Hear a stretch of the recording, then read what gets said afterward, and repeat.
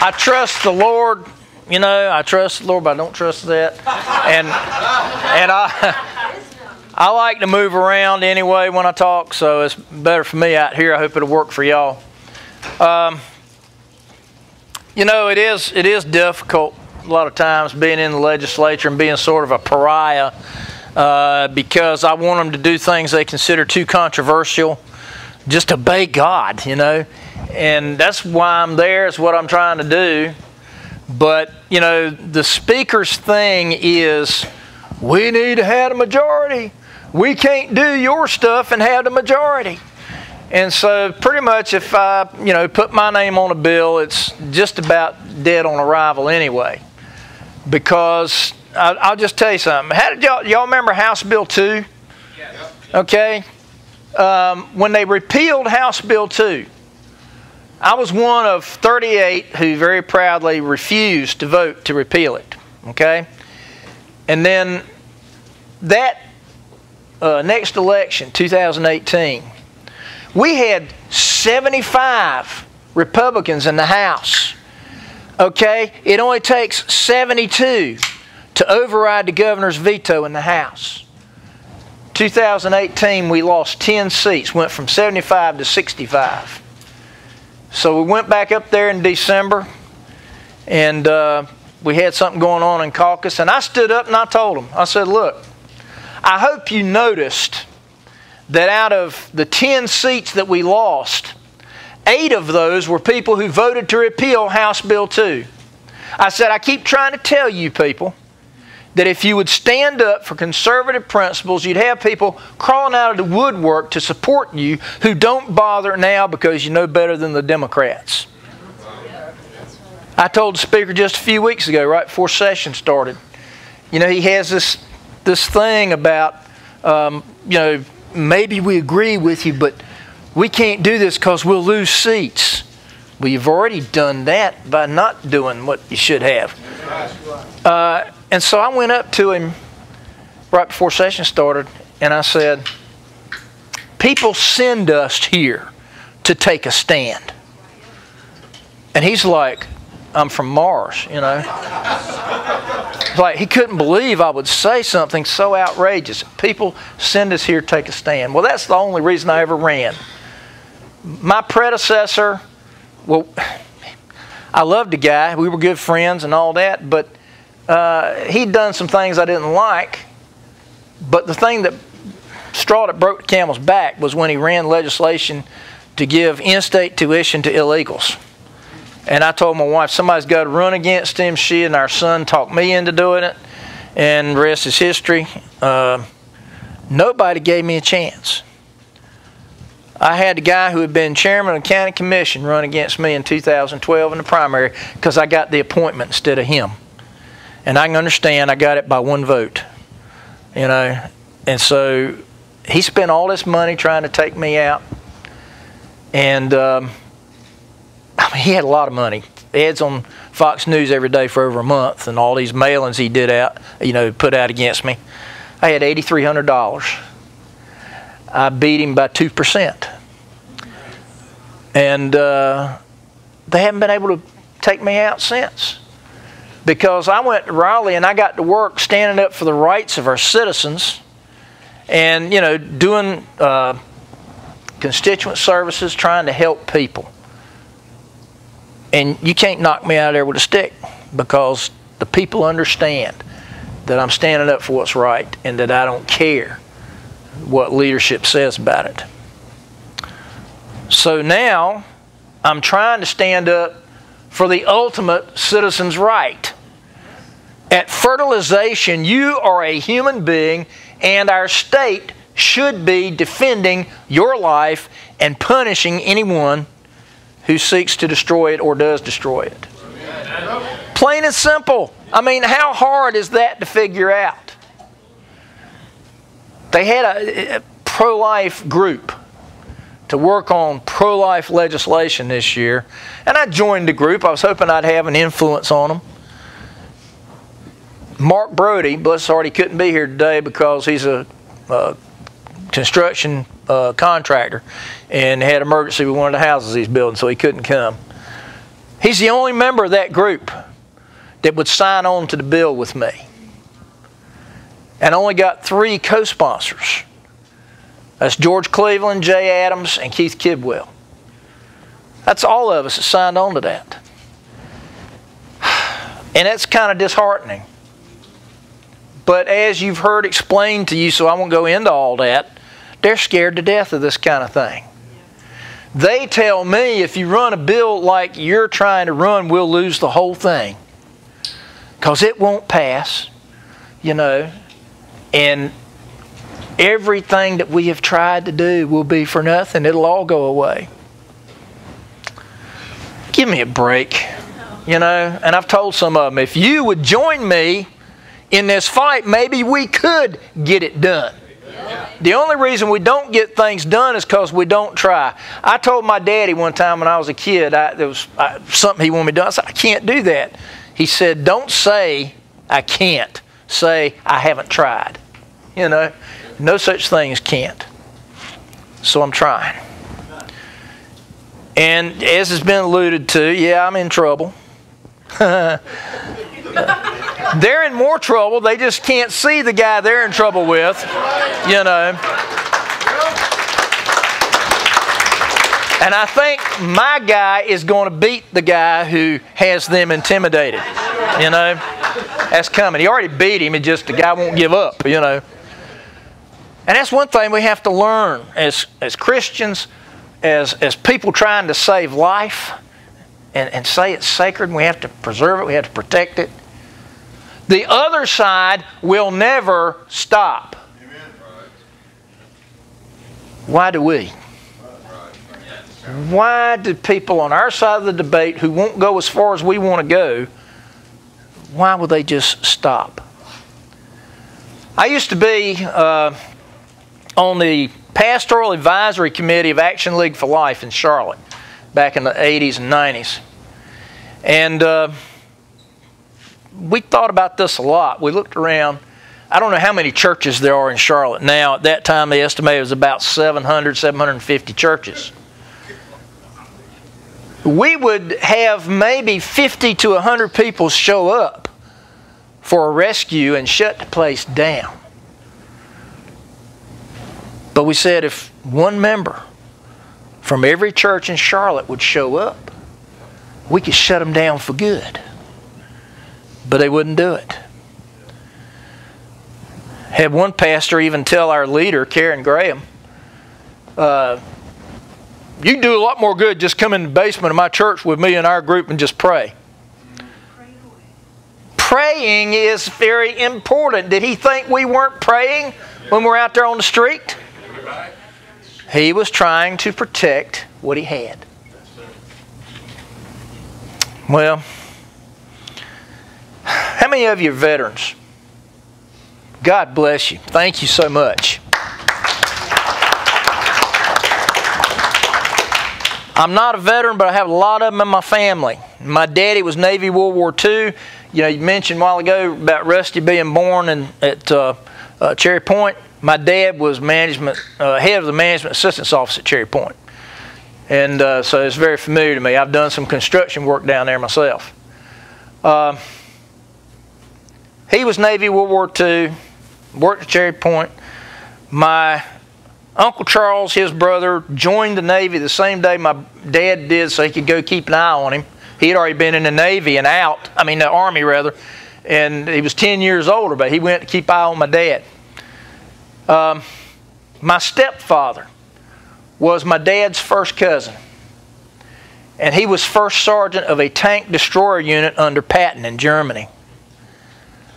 He married Mom about 12 years after Daddy died. And when I got involved and I went to jail, of course they were concerned. That was outlandish to them. They'd never heard of such a thing.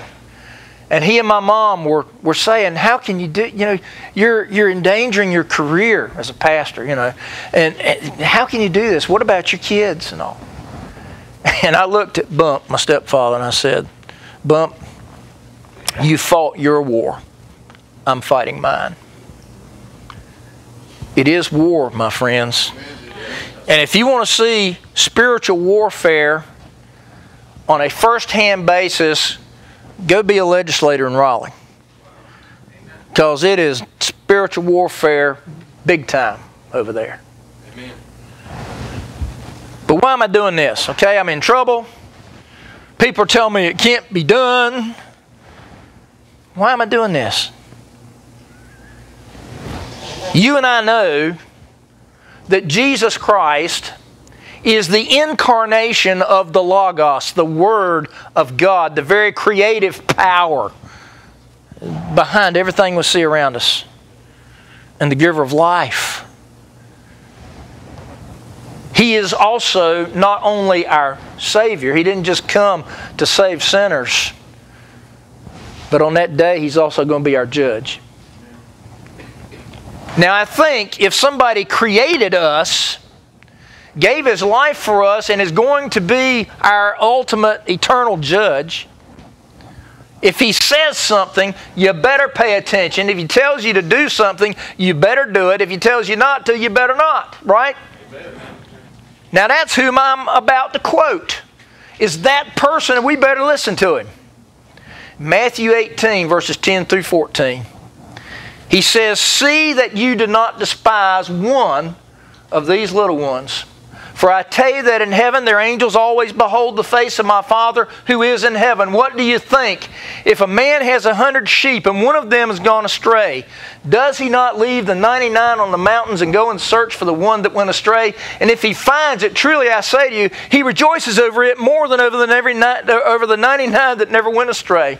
So it is not the will of my Father in heaven that one of these little ones should perish."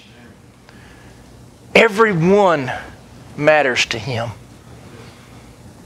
Now, the abortion industry likes to hide behind the word fetus.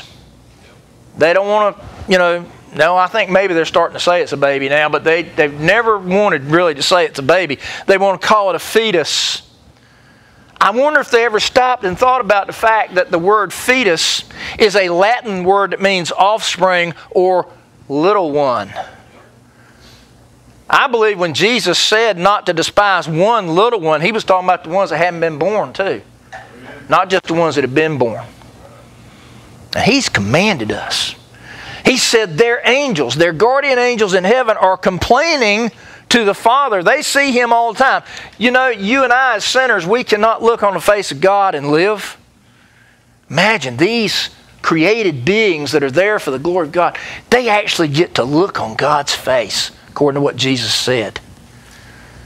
Such creatures, serving His glory and serving His will, are complaining to Him about any mistreatment that's happening to these precious little ones. And you think God's going to ignore that? You think He's not going to bring retribution? Oh, yes, He is. And you hear different figures thrown around about how many we've killed. Well, I'll tell you something. My figures are at least 72 million. Maybe 80, maybe more. But I never go by the reported figures, and I'll tell you why. In the summer of 1992, let me get that right. The summer of 1992, we went to Harold Hoke's clinic, the Hallmark Clinic in Charlotte. We had people take telephoto pictures of the staff throwing these bags in a dumpster. And we went back at night, 5 nights that summer. I only went one night. The night that I went, we found the remains of 32 babies. All told, for the 5 nights, there were 128 that we found. Most of it was the consistency of hamburger. I'm sorry, but that's how it was. But we did find some with identifiable body parts, little crushed heads, little stomachs, the arm with the scapula attached, things like that. And there was one that we found that was from the knee down to the foot, about that long. And there was a neonatal intensive care nurse from Fayetteville who was there with us that night. She identified that as being around 20 weeks. And I'm going to tell you something. It does something to you. If you haven't seen that, you can imagine it, but it ain't the same as being right there and having that. And when you hold that in your hand, you know that I don't care what the reason was for it. There is no excuse. And I understand about not wanting to protect a mother from prosecution. I've had to kind of come around to that because I've come through the pro-life thing to get to where I am. Had a problem with that. I'm beginning to understand that. But one thing you need to know too is there are some who aren't given a choice. I've seen a 14-year-old girl being dragged into the building by her mother, screaming, "Don't make me do this." Begging anybody to stop it. Of course, if we'd have tried, we'd have been arrested right then. And I remember thinking, the cops ought to be putting a stop to this. That girl is begging not to be taken in there. What kind of mother? I mean, it's bad enough to kill your own. What kind of mother would force her child to go through that? I've seen some things nobody should have to see and had to deal with that, you know. And I cannot. No matter what they tell me, no matter how they threaten me, and I do get death threats, I can't just let this go and do nothing about it. I saw Bernard Nathanson's video, The Silent Scream.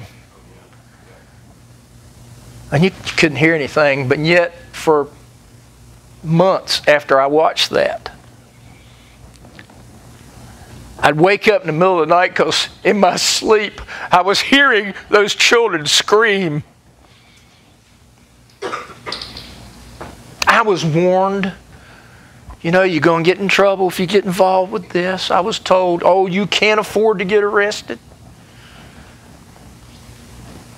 But they can never drown out those screams. I'll tell you a little something about me. When I was a kid, well, you might not find it too hard to believe I was a pudgy little kid. And the bullies on the playground always wanted to pick on me because they thought I'd be easy. I wasn't easy. And I wasn't a great fighter. And I wouldn't fight unless I really had to defend myself. But they'd be beating the immortal tar out of me. And I wouldn't quit. So I figured when the other guy quit, I won. You know? I'm still fighting bullies. Been doing it all my life. And the pro-abortion crowd are some of the worst bullies out there. They're going to do everything they can to make us back down. But I want you to join me in the pledge. We're not going to back down. I had to run this bill. But the difference in my bill is it's a constitutional amendment, which means Roy Cooper cannot veto it. Our problem is getting past the legislature. Our problem is getting past people like Tim Moore, the Speaker, who doesn't want to let it be heard. A couple years back, I tried to run a bill to add to our Woman's Right to Know law to say that you can't give them the RU-486 pill without giving them information about being able to reverse that. My former doctor, Matt Harrison, is the one who developed that reversal process and asked me to run that bill. They took it away from me. They gave it to Pat McElrath. They said, we can't have a man running an abortion bill. It has to be a woman. So they got Pat to do her own version of it, and they still didn't run it. So this year I said, heck with that mess. I'm just going to go for the whole thing. I'm going to try to get it outlawed. That's what we need to do. Now, I know babies will still die because it was illegal before and they were still doing it. Harold Hope that I mentioned, he was a back alley butcher before they made it legal and he was able to come out in the open. So some will still die. But at least it won't be legal. That's right. We have to make it illegal.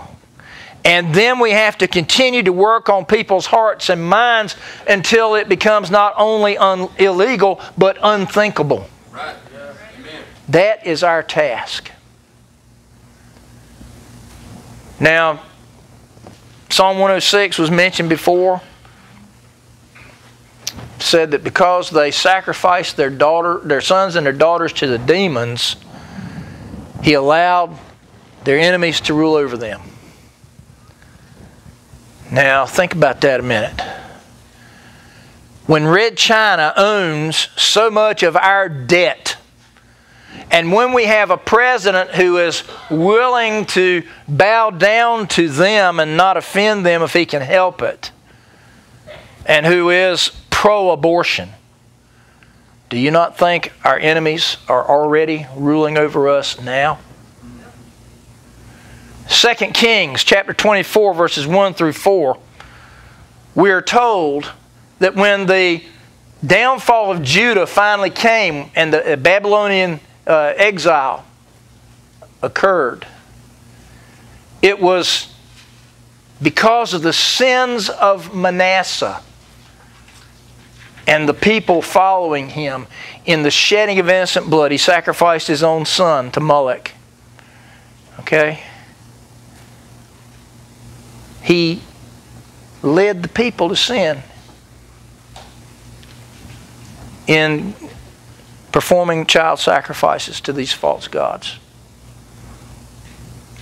But maybe if you've read that passage, you know what I'm talking about. You may or may not have thought about it.